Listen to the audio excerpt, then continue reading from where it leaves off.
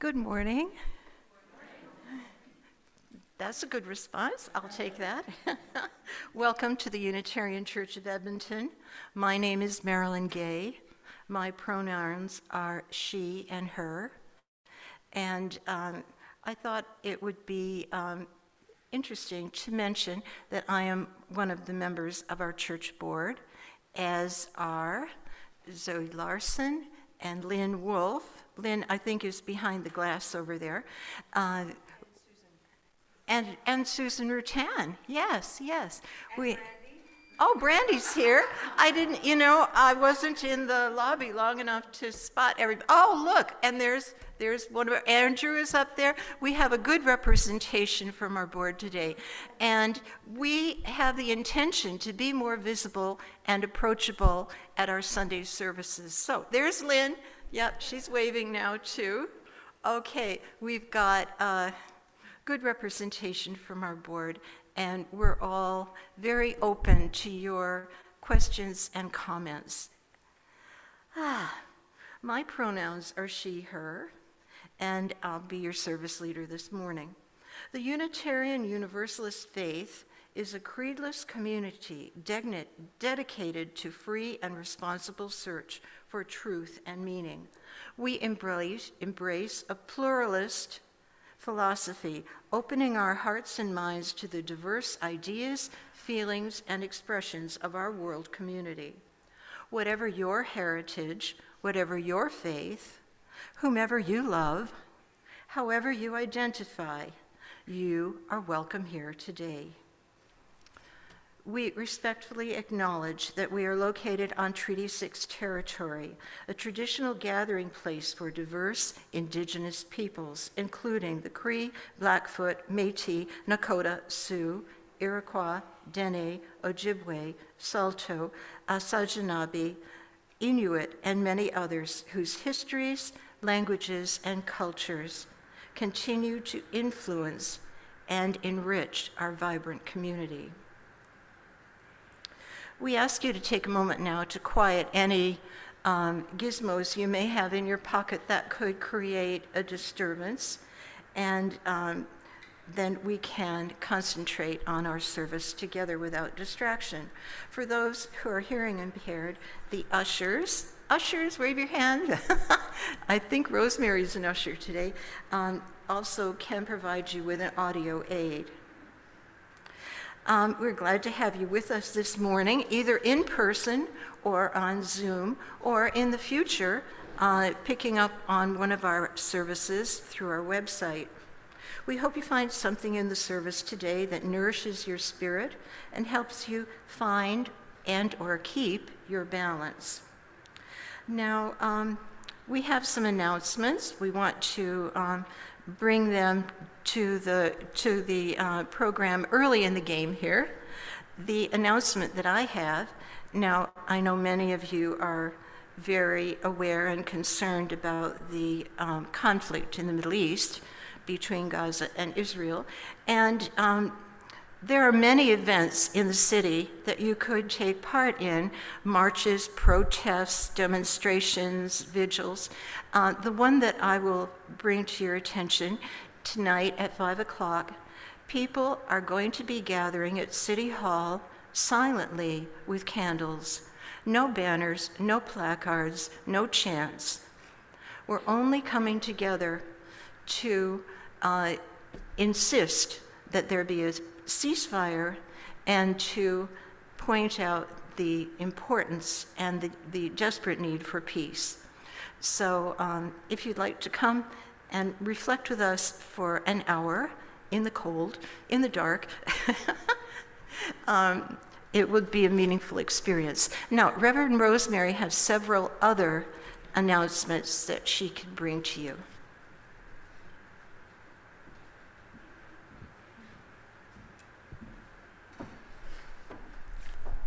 Thank you, Marilyn. Right, I am indeed Reverend Rosemary. That is my name, or Rosemary, or Reverend Morrison, whatever you decide to call me. And I would wish to greet you and say good morning and welcome you to this service this morning, whether, as Marilyn said, you're here in person in the sanctuary or online, or visiting by YouTube later on. My first announcement is this coming Friday, we're going to have a spaghetti dinner here in Keeler Hall. And so I'm calling them Fridays there for food and fellowship. So my idea is you can come on a Friday after work and there will be dinner prepared for you here along with others to chat with and talk with. And then we have a member by the name of Tanya Vandenberg who used to, when karaoke was all the rage, she used to be a karaoke host. So her and I are going to host a karaoke evening. Come whether you like karaoke or not, or whether or not you wish to sing, because we will need an audience, and whether or not you'll enjoy it is up to you and your attitude. Of course, not everything will be on key, but that's the part of the fun of it. The last Sunday of this month is a national service. It's the Canadian Unitarian Council National Service. After the service is, you may recall, every year around this time, as we get towards December, we decorate, Gordon calls it decking the halls, and we green up the sanctuary and the lobby, and we are going to need help. So, to bring you out for the national service, there will be a few of us cooking a pancake breakfast for you that you can sit in the sanctuary and eat while you watch the national service and then stay to help decorate the halls. So I will need help for both of those events. And so I hope that you can come and have fun. The idea for these things is just to have fun, get to know one another in a more fulsome way, I suppose, and share a laugh and a story. Those are my announcements.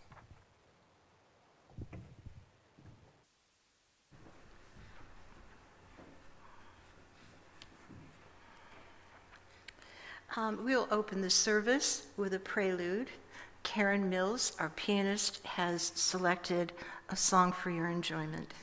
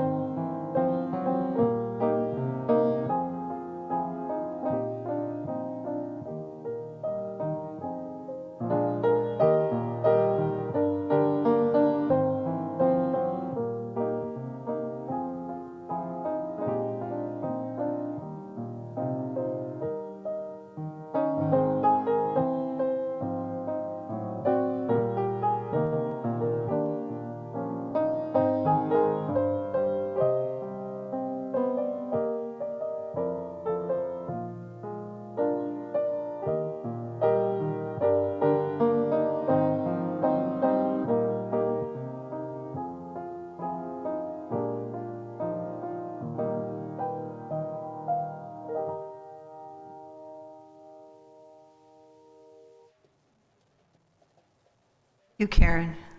Thank you, Karen. Now we reach the part of our service that brings us to the lighting of our chalice. And I've asked Rosemary Falconer to come forward and light the chalice while I read these words. The Chalice Lighting of Our Being by Richard S. Gilbert. Each morning we hold out our chalice of being to be filled with the graces of life that abound. Air to breathe, food to eat, companions to love, beauty to behold, art to cherish, causes to serve. We give back, if we can, something of ourselves, some love, some beauty, some grace, some gift. We give back in gratitude, if we can, something like what is poured into our chalice of being for those who abide with us and will follow. Each morning we hold out the chalice of our being to receive, to carry, to give back. Thank you, Rosemary. I'm learning about the holiday of Diwali, celebrated in India and other East Asian countries. And this is the season of Diwali. It's a 5-day celebration. And the feature that's most prominent in that celebration is the lighting of candles and oil lamps. The lighting of those candles is meant to symbolize the triumph of good over evil. So let us add another layer of meaning to the lighting of our chalice today. Now we all sing together hymn number 389, Gathered Here. 389. The words are also going to be shown behind me.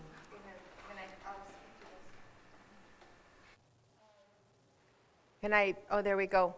So we're going to sing it together through once, and it's a round. So how many know this, have done it? Oh, okay. Should be good.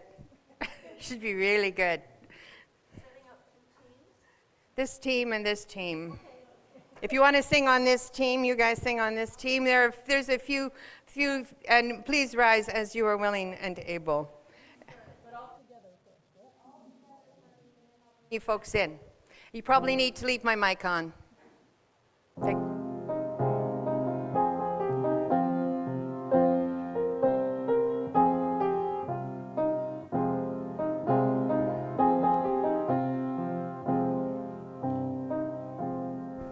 All together. Gathered here in the mystery of the hour, gathered here in one small body, gathered here in the struggle and the power, Spirit draw near. Gathered here in the mystery of the hour, gathered here in one strong body, gathered here in the mystery of the hour, gathered here in one small body, gathered here in the struggle and the power, Spirit draw near. Gathered here in the mystery of the hour, Spirit draw near. Gathered here in the mystery of the hour, gathered here in one strong body, gathered here the struggle and the power, gathered here in one strong body, gathered here in the struggle and the power, Spirit draw near. I think that went about as well as could be expected. Or maybe a little better. That was good. Thank you very much for attempting this in this round, or attempting this in a round. It's just such beautiful harmonies. Thank you. Hello, when we sing repeatedly the same words, they become more and more meaningful with each repetition. One of the purposes of this church community is to encourage all who gather here to grow more generous in spirit and in action. Our theme this month is generosity. In addition to supporting this community, we also take a monthly commitment to the wider community. 1/2 of the unidentified cash that's received is given to an outside organization to take an offering that allows us to exercise the all-important generosity of spirit, an offering that will support the self-supporting church and its many ministries. For the month of November, the food bank is the recipient of our contribution. Most people think that giving money is a generous thing to do. Really? Well, yes. There are times when that is the answer. Charities, especially those in faraway places, can better meet urgent needs by purchasing food close to the crisis site. Now, our Edmonton Food Bank can make better use of cash to buy cases of wholesale food. Of course, they appreciate the cans of beans and tuna that we give them, but they could buy so much more and serve so many more people with a financial contribution. The money we contribute to the church is necessary and appreciated. For those in the sanctuary, you can use envelopes found in the inside of the hymn book or at the back of the church, just in between the two doors. And you can insert your contribution, label the envelope, and receive a tax receipt later in the year. So you indicate your contact information on the envelope.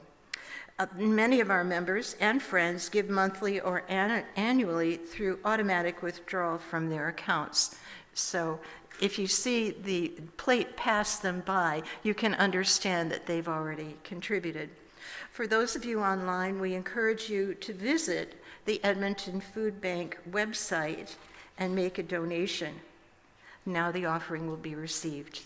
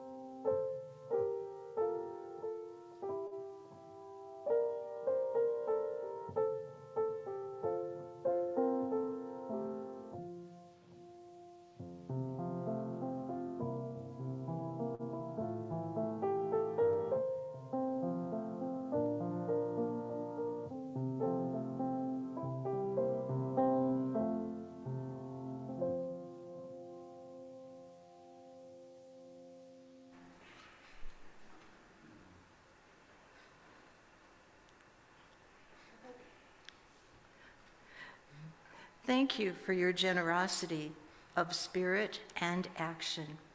Now let's sing together, "From You I Receive."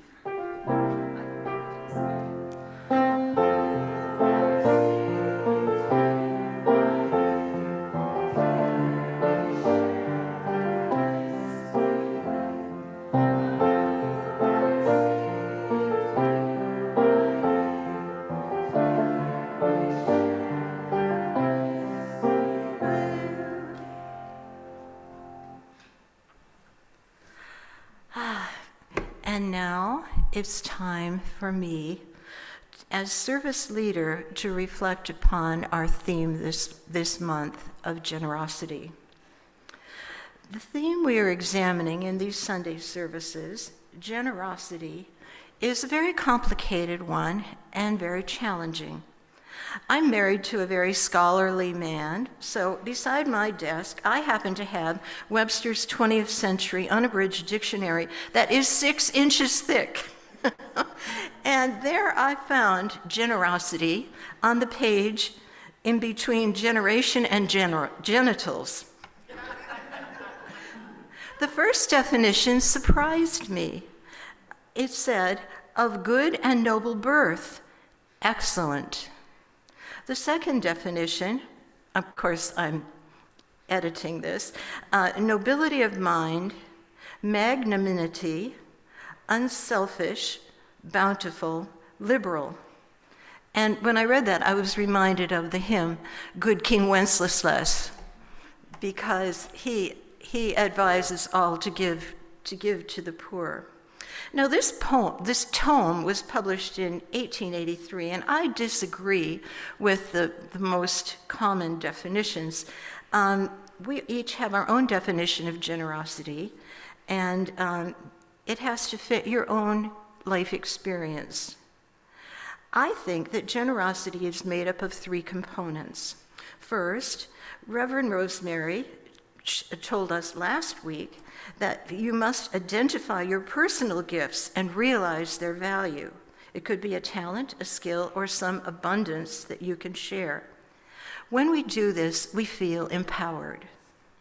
Secondly, you must be sensitive to those in need and learn how you can give in a helpful way without presuming to know.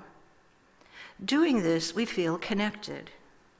And third, you must muster up the energy and courage to follow through and actually commit an act of generosity. Doing so, we feel humbled and grateful to be able to have enough to share. We must be generous with time and space. Time to listen, to write that letter, to cook extra servings, to visit, to wait for the slow walker. Giving time can be just the right gift. My good friend is generous with her space. She has welcomed Unitarians in need to live with her, to learn her language, to share her food, and to feel safe. On a much smaller scale, zipper merging is an act of generosity. Offering a seat on a crowded bus, offering your lap to a tired child. I have space in my car for a friend who needs a ride. This is a small but meaningful act of generosity. Now I'll tell you a little story just to finish this up. How many of you are familiar with the group Women in Black? Anybody? Yes, for many years we stood in front of the Strathcona Farmers Market on a Saturday market day, all dressed in black with our banner, standing in silence for a world without violence. And this was our meditation and our gift to the universe. As we began standing there, it became obvious that people wanted to make financial contributions. So we did put a basket next to our banner, and people would drop in little bits of money, which we always gave to charities that we chose carefully. One day, we got to be on a friendly basis with the homeless people that circulated around the market, some selling the street news and others just asking for help. One day, a cold day in the winter, a man stopped. He had a shopping cart piled high with bottles and cans and bicycle parts and all sorts of junk. He wore a ragged coat and he had broken shoes, but he smiled and approached our standing demonstration, and he dug deep into a little pouch that was around his waist and pulled out coins, put them in our basket. And I still feel moved when I remember that moment, because this was a true act of generosity. And according to the definition in my dictionary, this man did possess nobility of mind, magnanimity, and unselfishness. So let's all express our own generosity in our own small ways.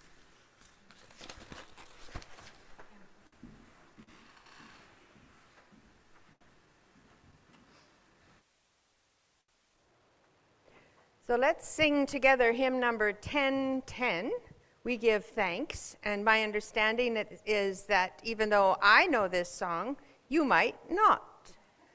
And so it was written by my friend and colleague, Wendy Luella Perkins. And so I've sung it many times with her, and I encourage, it's in the, oh, you've got one too. You've got a teal one too, Ren. Good. I encourage us to sing it out loud. I will sing it through a few times, and I'll keep the mic on so you can follow my voice. And so if you'd like to stand as you are, or rise in body or in spirit, and sing together hymn 1010, We Give Thanks. Maybe, Karen, could you play it through once, and so we kind of get the idea. It moves along at a pretty good clip.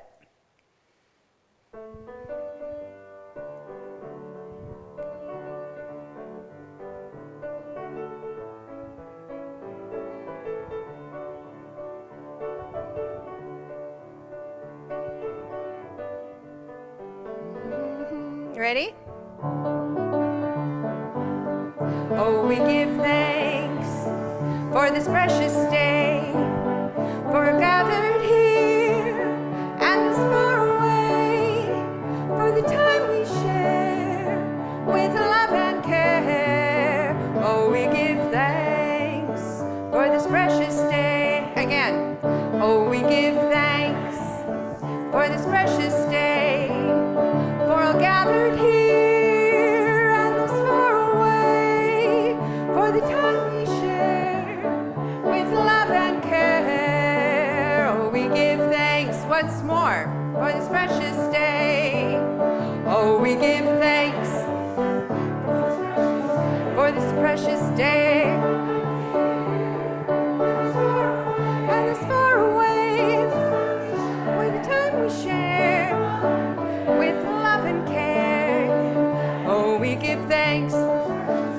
For this precious day, oh, we give thanks for this precious day.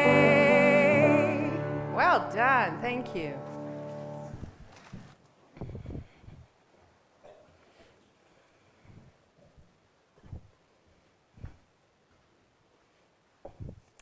You know, sometimes I think about doing the meditation differently, and then I stop myself and decide that I'm not. So, in the familiar way, we will be doing the benediction. So I will bring you into some silence. I will read a poem, and please give me some feedback. Would you like to see something different for the meditation? Is this something that is feeding your spirit to have it done in this way? So I will bring us into some silence, into some centering. I will read this poem. It's called The House of Belonging by David White. Have a little bit of silence. I will read it again. And then we will have some more shared silence, and we will come out of this silence with the meditation hymn 1031, filled with loving kindness. And after that, we will do our candles of joy and concern. So I am open to feedback, and so you're kind of getting my preferred way of meditating. And so if you'd like to see something different, I am open to your suggestions and your thoughts. So always by invitation, never by demand, I invite you to find this, your center, to sink into the chair that you are sitting in, letting it hold you. Feel it. Know that you are safe in this chair, in this place, that you are in safer and brave space. I invite you to focus in on your breath, to take a couple of deep cleansing breaths, and as you do so, wiggle your body that if it needs to wiggle, and find what feels comfortable in your body. Let your mind wander, if it will, or bring it into stillness, whichever you choose. And just for a couple of breaths, we will have some silence.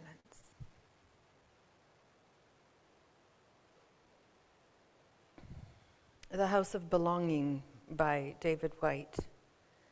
I awake this morning in the gold light, turning this way and that, thinking for a moment it was one day like any other. But the veil had gone from my darkened heart, and I thought it must have been the quiet candlelight that filled my room. It must have been the first easy rhythm with which I breathed myself to sleep. It must have been the prayer I said, speaking to the otherness of the night. And I thought, this is the good day you could meet your love. This is the black day someone close to you could die. This is the day you realize how easily the thread is broken between this world and the next, and I found myself sitting up in the quiet pathway of light. The tawny, close-grained cedar burning round me like a fire, and all the angels of this housely heaven ascending through the first roof of light the sun had made. This is the bright home in which I live. This is where I ask my friends to come. This is where I want to love all the things it has taken me so long to learn to love. This is the temple of my adult aloneness as I belong to my life. This is no house like the house. There is no house like the house of belonging. And I invite you into a few moments of shared silence.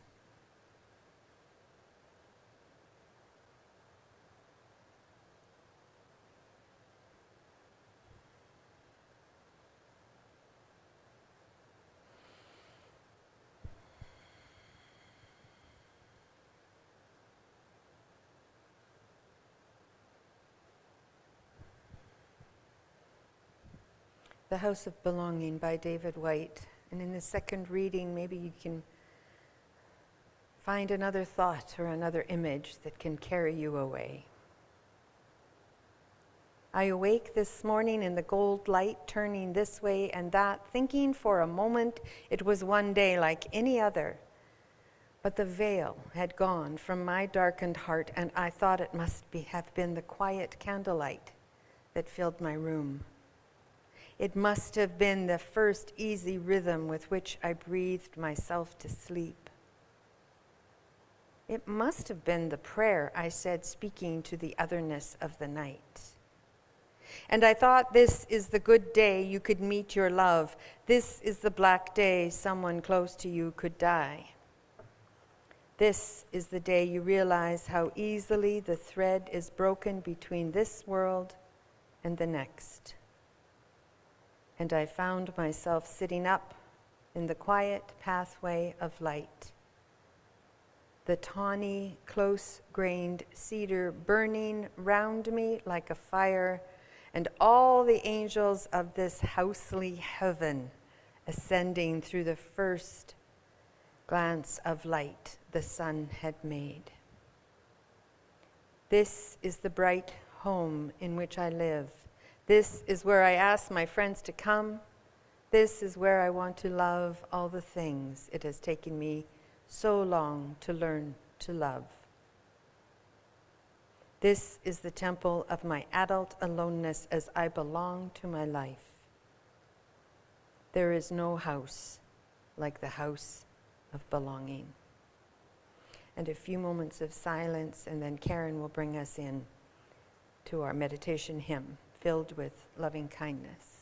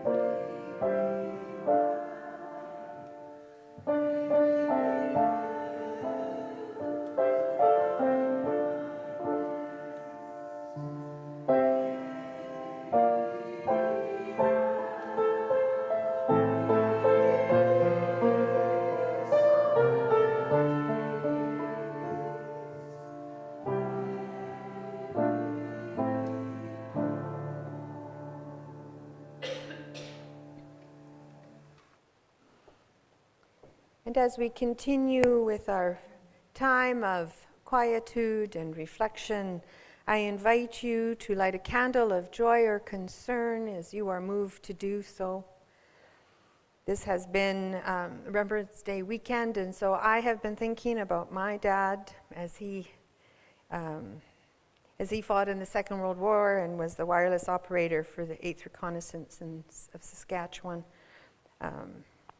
And of an uncle that passed He was a pilot, and his bomber, Halifax bomber, went down in the English Channel, died at the age of 21.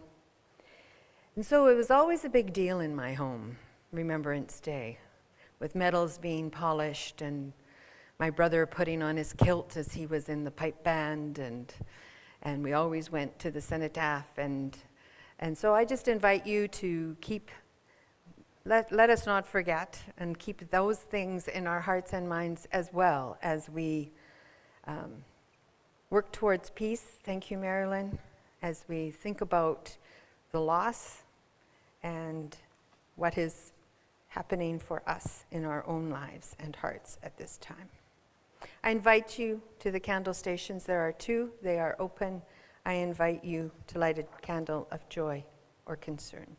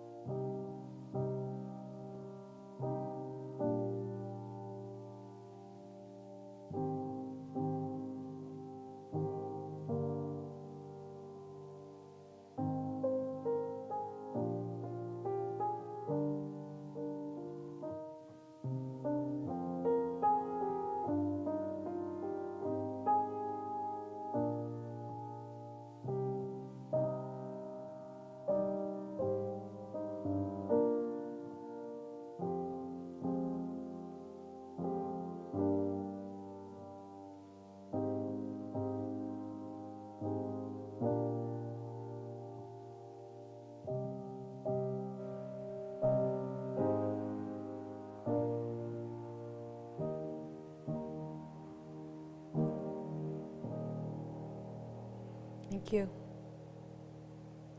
Marilyn is lighting a final candle or 2 to represent all the joys and concerns in our hearts, and to help us think about all those things that we carry with us every day, don't we? There's a lot. that we carry in our hearts and our minds, that we have experienced, that we hope for, that we desire. May these candles represent those things for you. May you take the light with you as you go. Amen.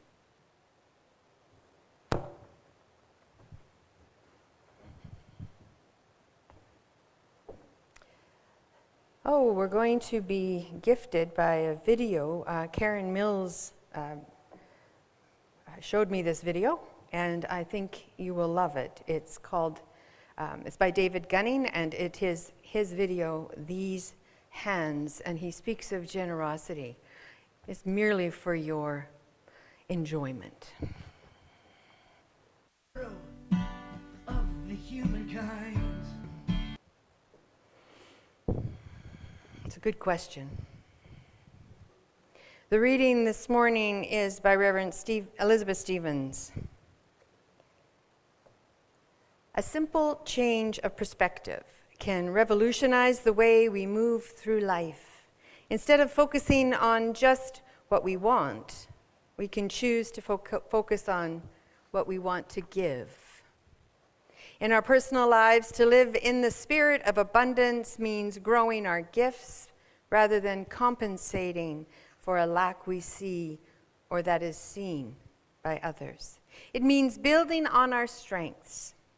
What are our gifts? Rather than trying to eliminate our weaknesses. It means asking ourselves, what do I want to offer, rather than what should I get in return? In our ethical decisions, to live in the spirit of abundance means being responsible for ensuring the rights of others.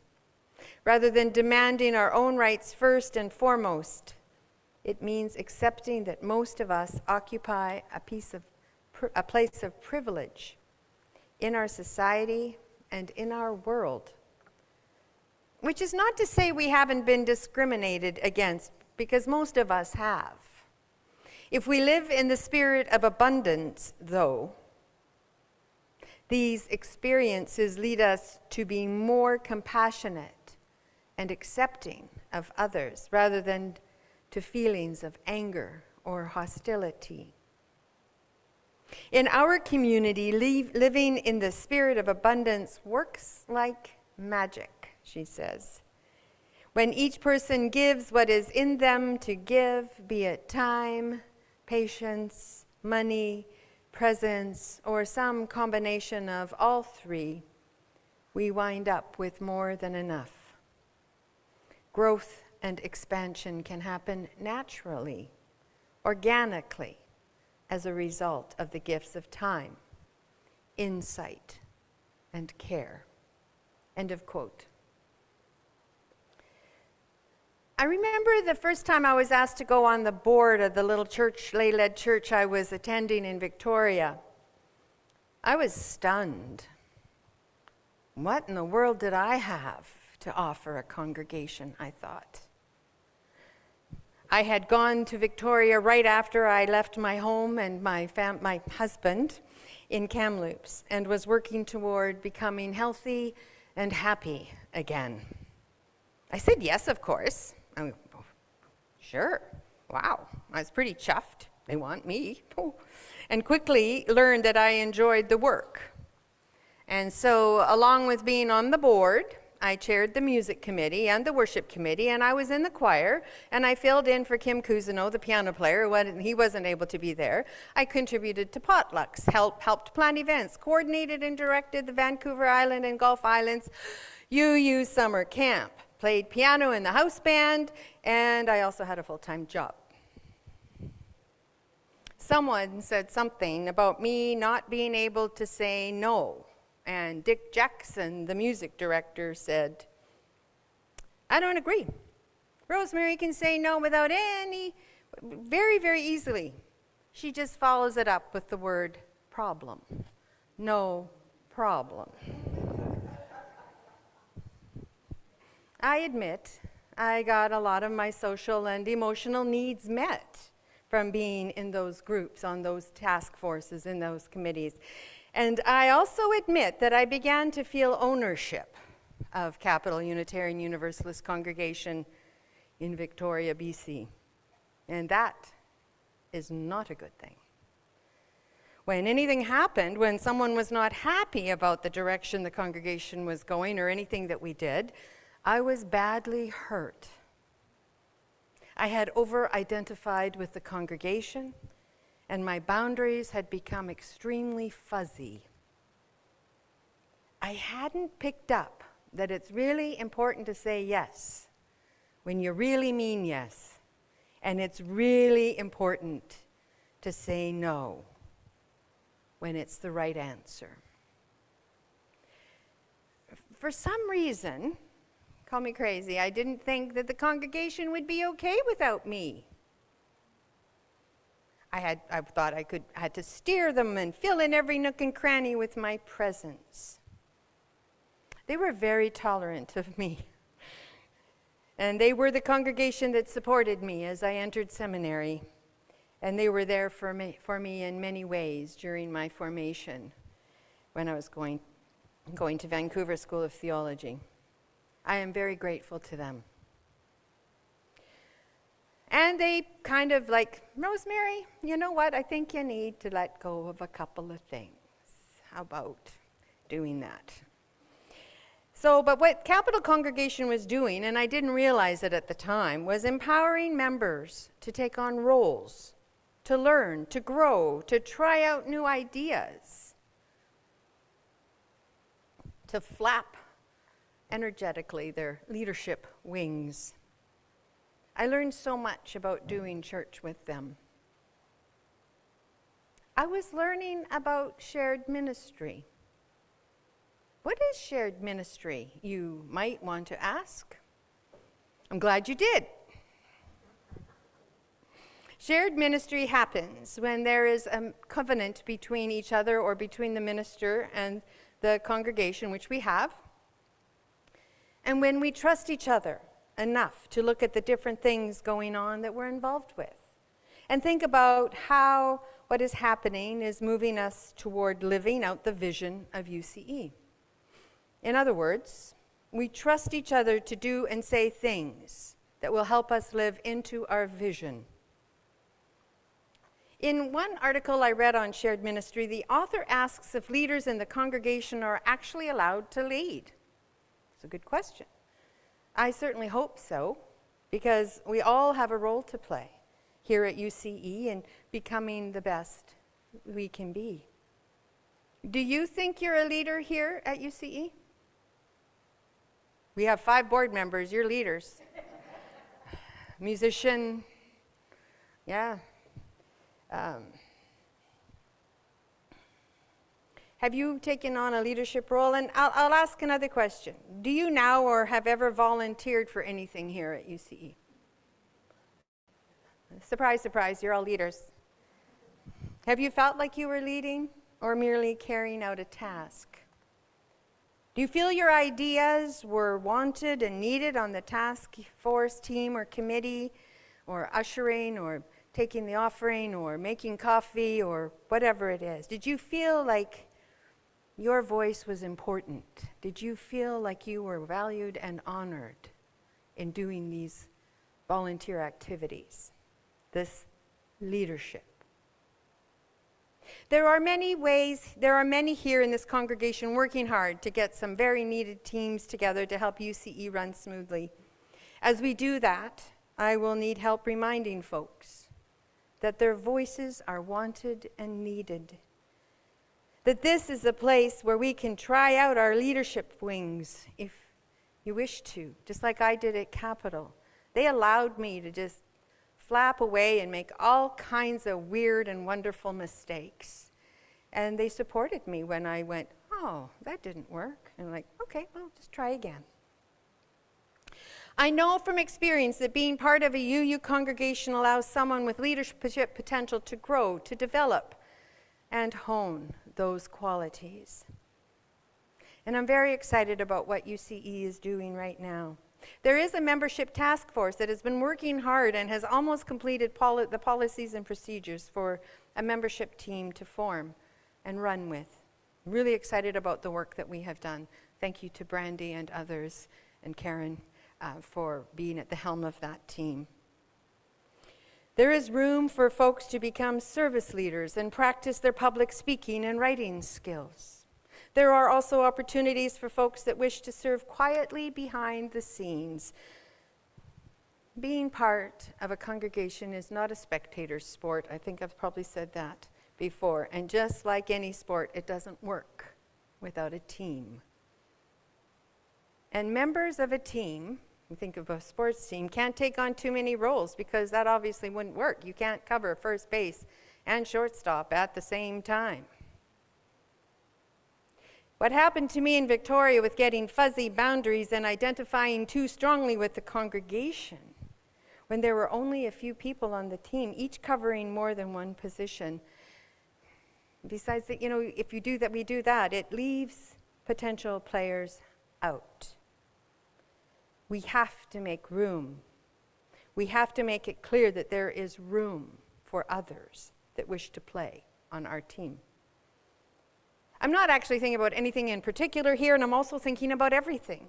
This congregation is growing, and as it grows, it's important to understand that we need to make room for new folks, to try out their new leadership wings, to flap them and make mistakes and learn and try and do over, and allow those with the skills to lead. Sometimes we have to create a vacuum so that people can actually see there's room for them, and that is hard. We have to and it's kind of like the same thing on Sunday mornings. We have to sort of guess who might show up and then add about 25% more chairs. Because if somebody comes in and doesn't see a bunch of empty chairs, there is a sense that there isn't room for them. So we have to make room for people if we wish them to enter into leadership with us.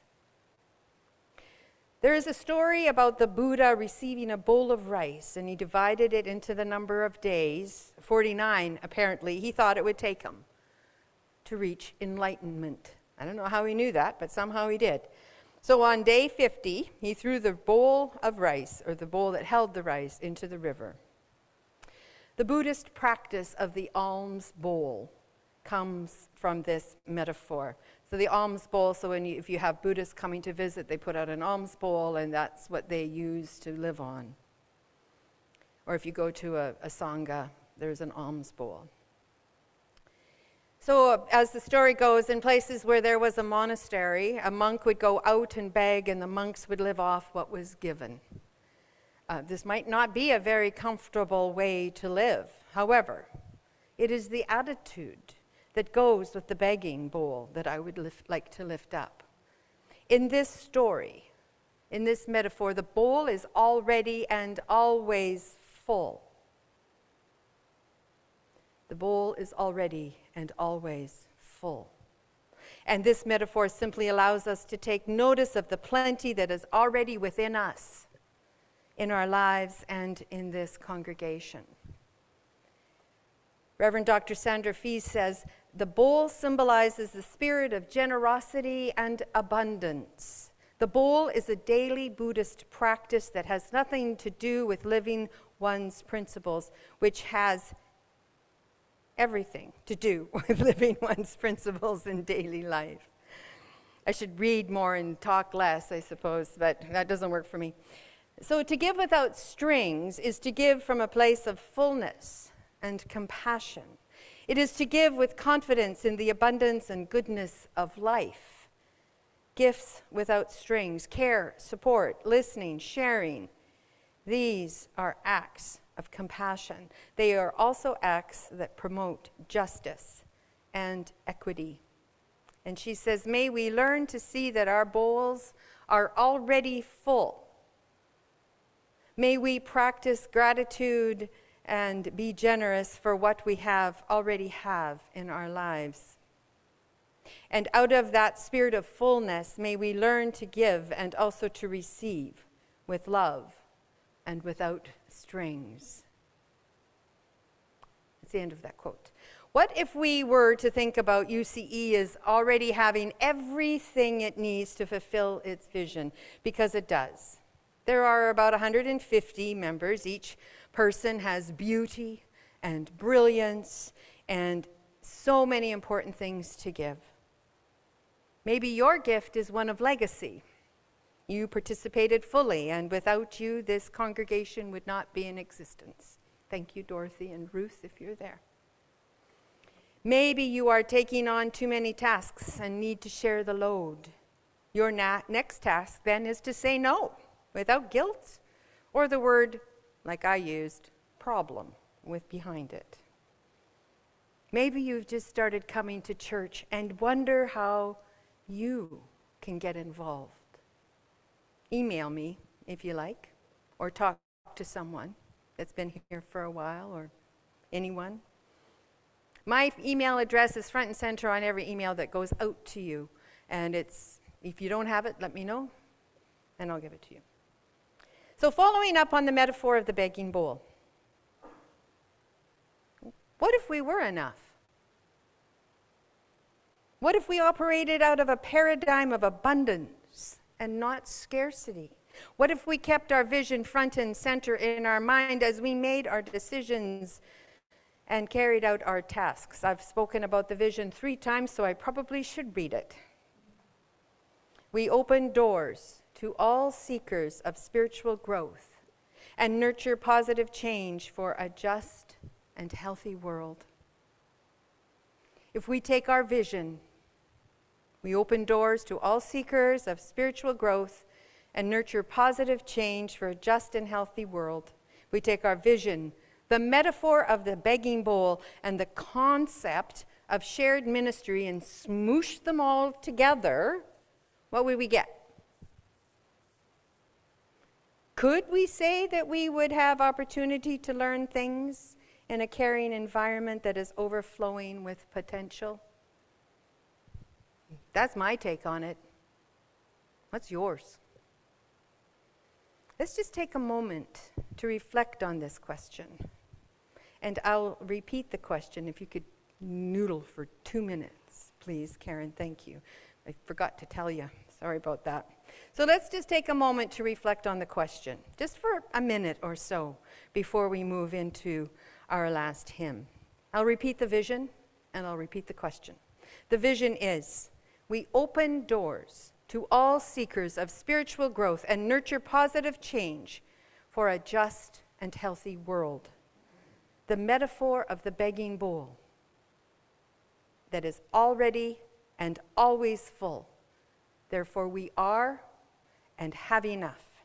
The concept of shared ministry is that we have gifts and potential that can enhance everyone's experience. If we took these concepts and smooshed them together, what would we get?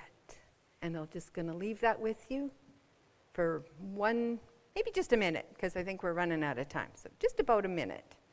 Just quietly in your seats or in your homes, just think about it for 1 minute.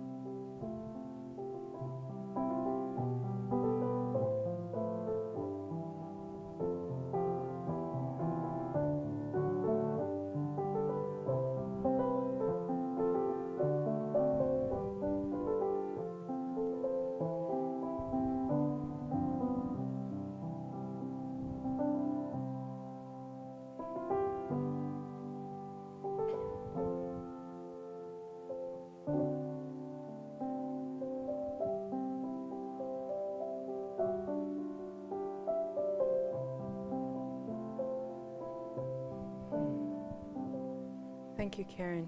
Thank you, everyone.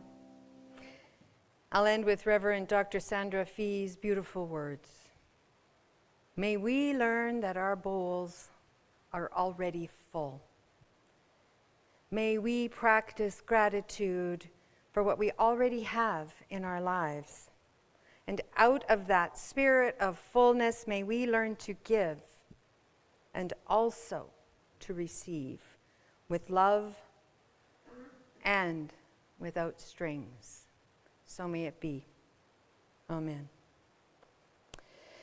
And we'll sing our final hymn. Now let us sing. Apparently I'm picking all the challenges for the day, so lower voices can sing Now Let Us Sing part. Higher voices sing to the power of the faith within. That's the way it goes back and forth. And there's so many confused looks on your faces. No, do we know it? Oh, good. Oh, thank goodness. All right. I invite you to rise in body or spirit as you are able and sing our final hymn, hymn 368. Now let us sing.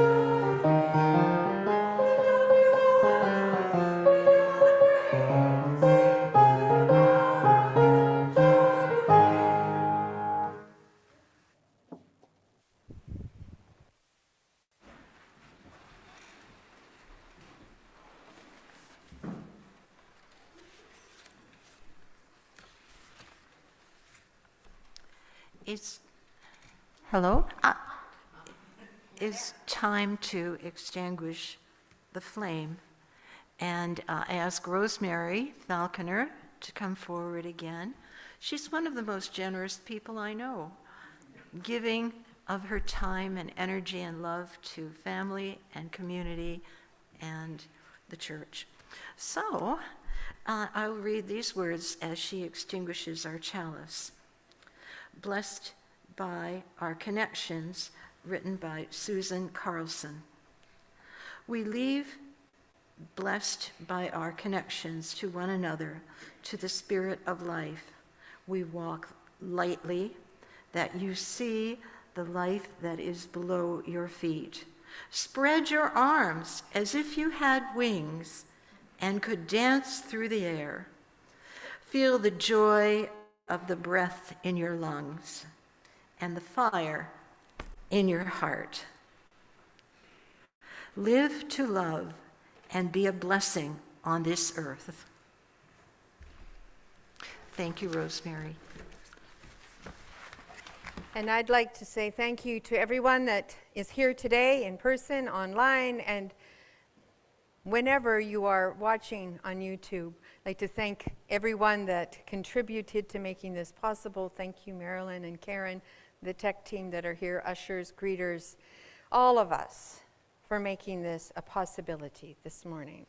So, in deep gratitude for your generosity. And I offer you these words of benediction. Do not be dismayed by the brokenness of the world. Things can break and things can be mended, but not with time, as they say, with intention. So I invite you to go and love intentionally, and love extravagantly, and above all, love unconditionally, for the broken world waits in darkness for the love that is within you.